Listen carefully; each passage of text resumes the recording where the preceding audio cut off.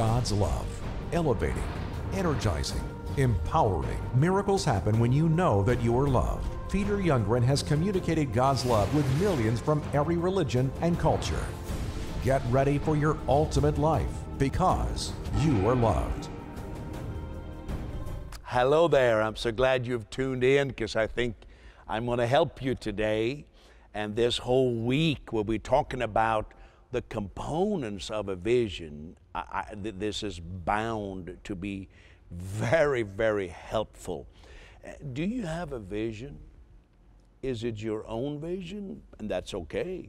Or did God give you a vision? Did God speak something in your heart? Because God does speak through vision. You know, Abraham saw something and it changed the pursuit in his life. It changed the direction he was going. And Elisha saw something. Moses saw something. Jesus said, lift up your eyes and see something you currently don't see. And in the book of Acts chapter 2, it says that one of the things the Holy Spirit does is gives visions and dreams to people. Has that happened to you? Do you know a vision from God? Now, what I'm talking and really hitting home this week, because I want to help you, is that a vision, every time God gave a vision, it has three components clearly detectable in it. Number one, a vision is seeing the need, seeing the problem. That's part of every vision. Now, some people don't want that part. They say, oh, I don't want that part. I don't want to talk anything negative. I don't want to say anything negative. My friend, you cannot have a vision from God without being willing to look at the problem, see the situation as it is, not as you wish it were, or even not as you yourself are, but see the situation. I'm talking about our country. I'm talking about a local church. I'm talking about a business. I'm talking about education. I'm talking about your individual dream. See the need. God gave Nehemiah a huge vision to rebuild the city of Jerusalem, but the very first thing he saw the need. He says that the people are in distress. There's reproach on them. And the gates are burned down and the walls are burned down. He saw the need. Jesus, when he shared vision with the disciples, he first described the need. He says, look at the people. They are weary. They are scattered. They are like sheep without a shepherd. He saw the need. He didn't just make some positive statement. You know, when Paul the apostle saw the vision of a man from Macedonia saying, come and help us, that implied there's a problem there. They need help. Somebody go to them. There's a problem there. So every vision is seeing the need. That's very important. I talk about that in the teaching series on awakening, and you see that mentioned there. I hope you get the whole teaching. Then the second component of a vision is seeing a solution. Because if all you look at is the need, you're going to become pretty discouraged unless there's a solution. God says, well, here's how it's going to work out. Nehemiah, when he saw the city in great distress and the people under great reproach, he said, this is a solution. He says to the king, send me. That's often the solution. Isaiah said that when he saw his people just beleaguered by so much negative stuff. He said, here am I, send me. Jesus gave a solution. The solution to the people being weary and scattered and wounded is that the Lord of the harvest send out workers. And the Apostle Paul, when he heard the cry from the Macedonian men, come over and help us, he said, he and his team, in fact, not just Paul, that they packed their bags and the next day they set sail for the place where the need was, to bring the solution. Oh, you know, the solution is something very practical. So when you see a vision from God, you see the need, you see the solution, and then you see the end result.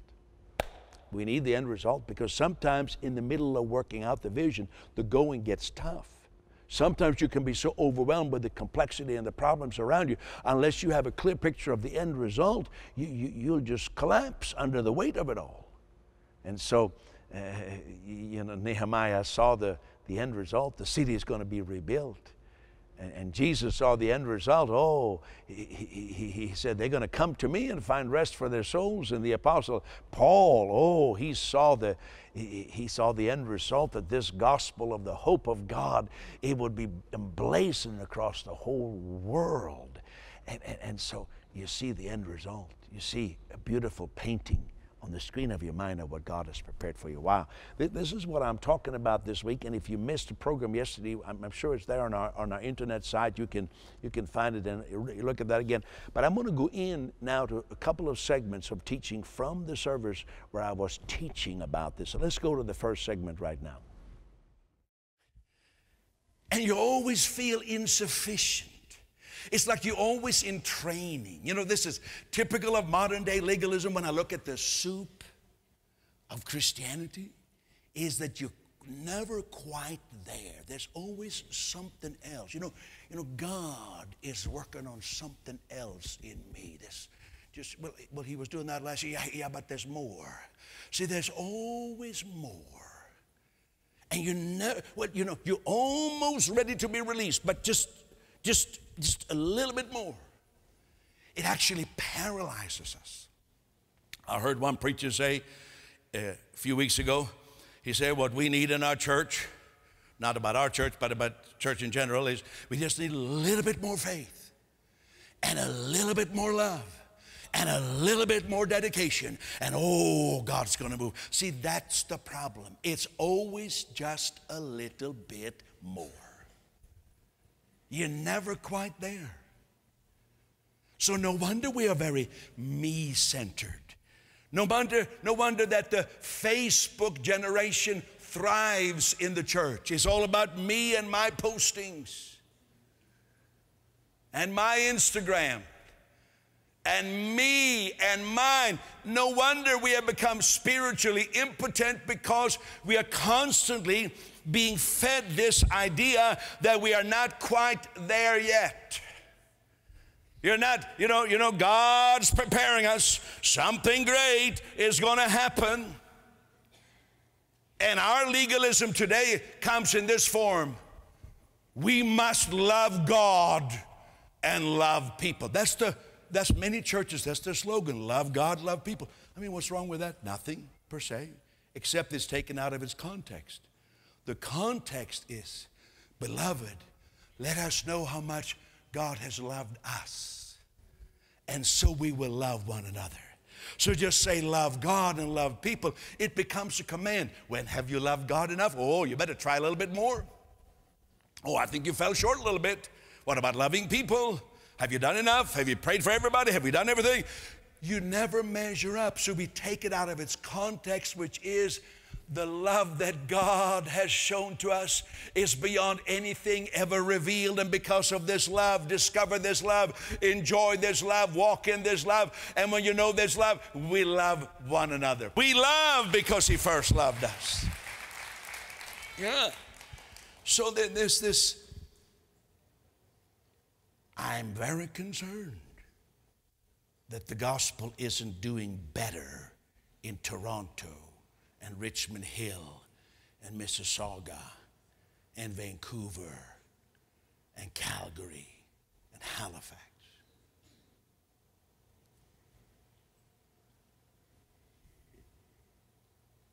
It's not doing very good. Oh, churches can do good. You know, it's very easy to talk about church. People say, which church do you go to? How's your church? How's your pastor? Very rare do people say, how's your Jesus? No. Jesus is like for Sunday morning when I put on my religion mask at 10:30 and, oh, I love you. You're everything to me. But after that, when that's over at 12:05, let's not bring Jesus into the stuff. Let's talk about your youth program and the kids program and your pastor, and let's talk about this and let's talk about that. But let's not talk about Jesus. But our country wants to see Jesus. He wanted to see Jesus, but he couldn't.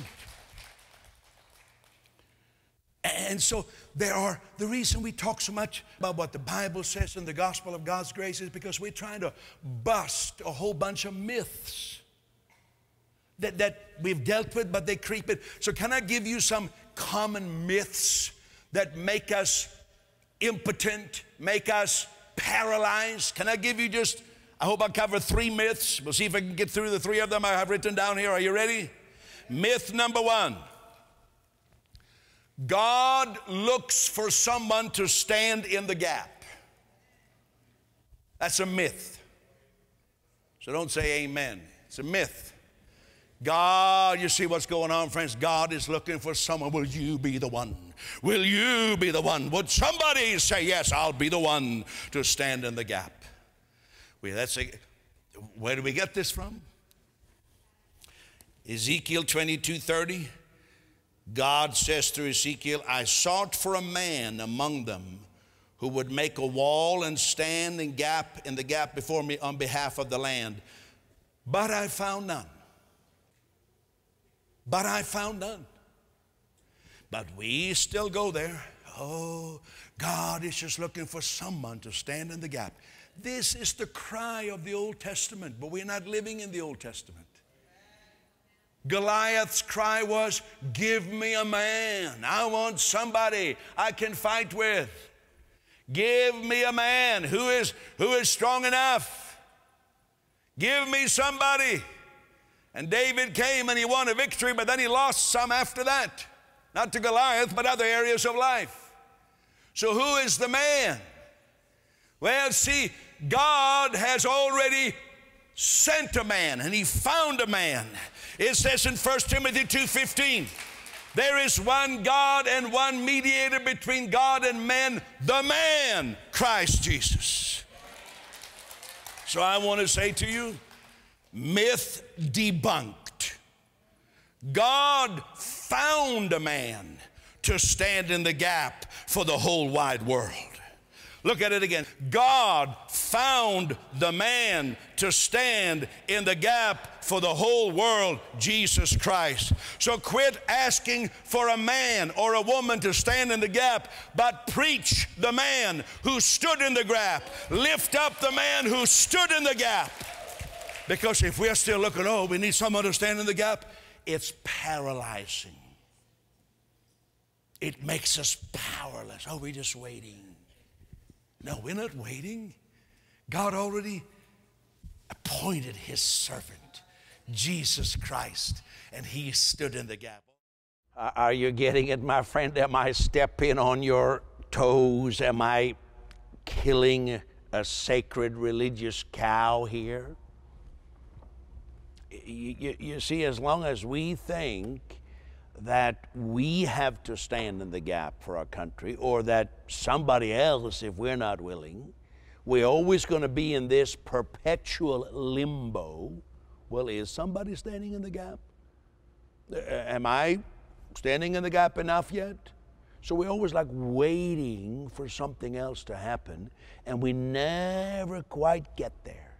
This is the curse of that damned legalism of religion that paralyzes us, when the gospel has set us free and it says, go in this your might.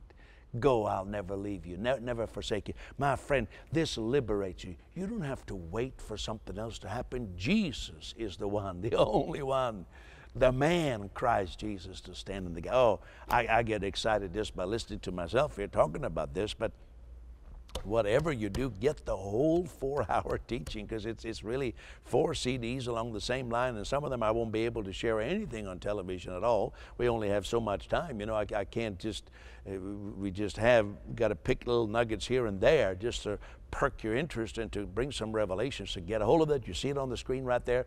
Awakening, why, who, when, where. Get a hold of that. But right now, let's go back to another segment of this, and then we'll comment further. Let's go.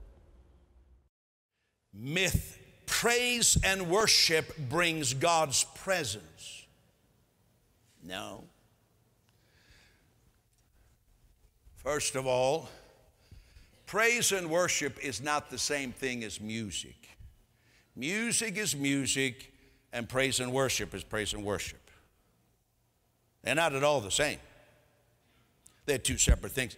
Sometimes praise and worship can be expressed in music. Music can be an expression of praise to God who is glorious. But praise is not music. Praise is any expression that comes from the heart of a person who has discovered how great God is. So, for example, praise could be inviting your friend, your neighbor for a cup of coffee and sharing what God means to you. That would be praise. Praise could be helping someone. Praise could be giving an offering. Praise could just be giving somebody who looks really sad a smile and say, how are you doing? You're doing it because you have discovered God's love for you, God's compassion, God's kindness. So praise is praise. Worship is worship. And music is music. So let's get that very clear. That means praise comes in many forms. It's any expression. It could be, can I pray with you when somebody mentions a need? You are praising and worshiping God by saying, can I pray for you? Because you're saying, and maybe you go on to explain, you know, God is so good. God is so kind. He wants to help you. Can I pray with you in the name of Jesus? That's praise. Otherwise, if we think that praise and worship is only the style of music which we have invented in this come in the last, basically since the 1980s, then we pity all the Christians who lived before that. I guess they couldn't have God's presence. Now someone said, well, what about Jehoshaphat? You know, when he went to battle, he sent the praisers out first. That's right. That's right. But that's not what happened when Philip went to Samaria. He just preached Jesus. That's not what the man did when he came down through the roof. He just had friends tear up the roof. That's not what blind Bartimaeus did. He just cried out, Jesus, help me. So we can't take one beloved instance from before Jesus' coming and his finished work and make that. Sometimes, absolutely, sometimes what the Spirit of God will lead you to do is to begin to play music and worship and sing. But that's not a rule that that's how everything must be done, any more than we make a rule that if you want to be healed, you must tear up the roof of our church first. And if you're lame and you're going to rise up and walk in our midst, you must make a hole in the roof with 4 friends. But sometimes, maybe, hopefully that won't have to happen here, because we're glad that our roof has been fixed and is not leaking anymore, so don't get any ideas. I'm just saying, we sometimes make something into something that it's not. And so, in fact, if you know what I taught last week, some forms of praise and worship doesn't at all make me realize God's presence. It's a turnoff. Songs where we boast about ourselves, which are so common, or where we rejoice in the demise of others, braggadociously. And so where do we get this idea that praise brings God's presence? Actually, we get it out of the Messianic Psalm, Psalm 22:3, where Jesus, it's the same psalm where Jesus feels alienated from the Father, and he says, you are holy, enthroned, or you live in, you dwell in the praises of Israel. Absolutely.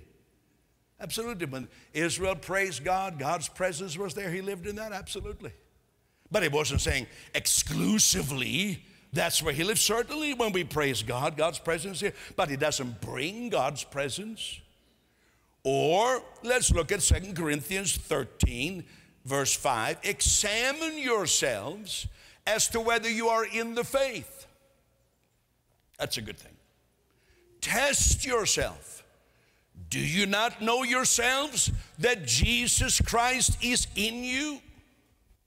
Don't you know that? Unless indeed you are disqualified. You've disqualified yourself. But I trust you will know that we're not disqualified. He's saying we who know that Jesus Christ is in us, we're not disqualified. But if you walk around thinking that Jesus Christ is not in you, you're disqualifying yourself. So this So does this say, well, you know, Jesus is only there manifest when you sing certain songs? No, it says he's in you. And he says, I could read many verses, probably over 100. I will never leave you nor forsake you. So do you see how this brings this impotence, this uncertainty, this feeling like we're never there? Have we praised enough? Have we worshiped enough? Do we have someone standing in the gap? Have we done enough? Examine yourself. So I'm saying we are myth debunkers. There's many Christians living under a myth. Get them out of their mythology and into the gospel of Jesus Christ. Let's have an exodus out of the mythology religion into the gospel that is so rare and so precious. So I put myth debunked. Examination shows that God's presence is in us through Jesus. Examination shows that God's presence is in us through Jesus Christ. I paused and I examined Peter Youngren. I tested Peter Youngren when he wasn't feeling anything, and I came to the conclusion that Christ is in me, hence no more striving. I'm following through on this. A vision is seeing the problem, seeing the need. Number two, it's seeing a solution, a God-given solution. It is seeing the end result. I'm concerned. I'm concerned about the spiritual impotence of the church in our country. Even in churches where people are invited to receive Christ, or in settings where people are invited to receive Christ, I think any pastor involved in that will agree with me. You'd be hard-pressed to not agree with this, that the vast majority of people that respond to receive Christ in churches across our nation and certainly much of the world are people who were raised in church, have a mother and father who believed in Jesus, or one parent or a grandparent or somebody, and they may at one time have had faith in Christ but drifted away, and we love it when they come back. We love it. We love it. That's beautiful. But the vast majority, and I'm speaking here in the Canadian context, but it could be true of another country, the vast majority of people in our country didn't have that kind of an upbringing. And when it comes to reaching people who have never been exposed to Jesus Christ as a personal Savior, we are woefully inadequate, it seems, to reach them. But actually we're not woefully inadequate, because actually we have Christ living in us, so we have all the ability to do it. But religion so clouds our thinking. That's why I've been teaching like I did yesterday and like I did today, showing these problems: sacramentalism, intellectualism, fundamentalism in its certain forms, modern legalism. I had this kind of contorted super radicalism that I talked about. All these isms are a problem I suggest we need to look at and then say, what's God's solution? We cannot continue just so that when we hear of one church growing, if you study it, it's not because new people came to the Lord, it's because another church was in decline. And so maybe one church put on a little bit of better program and people came that way. No, you see, Jesus said, go into all the world and preach the gospel to every creature. So bear with me here. Don't turn me off. I got a message from the Lord. Get the whole teaching. Awakening. Again, I encourage you. I don't know when in such a way, just encourage to get teaching from me as I'm encouraging this. I'm going to ponder these thoughts and see how the Lord speaks to your heart. And I'm going to pray with you before we're done, but first, watch this. Myanmar, with a population of 65 million, is made up of over 100 ethnic groups. To many, the country is still known as Burma, named after the largest people group, the Bamar people. From 1962 until 2011, this Buddhist nation was ruled by a military junta, and during this time, Peter Youngren visited Burma in secret, training 200 pastors. Since the installation of a civilian government and the release of Aung San Suu Kyi, who spent many years as a political prisoner, there has been an easing of restrictions, with new opportunities, including opportunities for the gospel. In 2016, Peter Youngren and World Impact Ministries returned to Burma in a great gospel festival. Peter and Tina visited the pagodas and met with many of the top Buddhist leaders from the numerous monasteries that dot the countryside. The response was beyond expectation, as tens of thousands of precious Buddhists reached out to receive God's love through Jesus. There were many outstanding healings, and some had visions of Jesus. This became a wonder to the people. Just like previous gospel festivals among Buddhists in Mongolia and Thailand, the gospel showed its power. Now the opportunity has come for Burma's second largest city, Mandalay, where 99.9% of the people are Buddhists. With God's help and yours, this is the time to make gospel history. This trailblazing gospel outreach is only possible through the love and prayers and financial gifts of God's people. A big thank you to all who believe that the gospel is of supreme importance. Thank you for your prayers and your financial gifts. You are needed. Thank you. Please call now, 416-745-1820, to participate in this historical outreach, or give online at peteryoungren.org. I could underline that with 3 red lines. You're needed, you're needed. And we are accelerating right now. I'm taking on more campaigns than I have for the last couple of years. But, you know, these things don't happen by themselves, especially in these areas where there's so little gospel light. So thank you again. Call right now. You can go online to give. That's, of course, I think everybody knows now. It's a secure way. You give through PayPal or some other means on our site. It's very secure. Or you can call. Thank you so much. I want to pray right now. We've been talking about our country, but the beauty of Jesus is that while He's concerned about the whole world, He's got the whole world in His hand, but He's got you and me, brother, in His hand. So, Father, I thank you that even as we've been talking about these awesome things that you have for us, I thank you for healing and blessing and anointing on these prayer requests in the name of Jesus. We command sickness and pain and every evil force to be gone in the name of Jesus. And I thank you for prayer requests becoming praise reports. God bless you. Keep calling. You are loved. Thank you. Your participation makes this global gospel ministry possible. To share your prayer request or to help bring the gospel to those who have never heard it, call 416-745-1820. You can give at www.peteryoungren.org or send your gift to World Impact Ministries at P.O. Box 62039 RPO Victoria Terrace, North York, Ontario, M4A2W1, or P.O. Box 2108, Vista, California, 92085, 2108. Together, let's give everyone a chance to know God's love in Jesus Christ.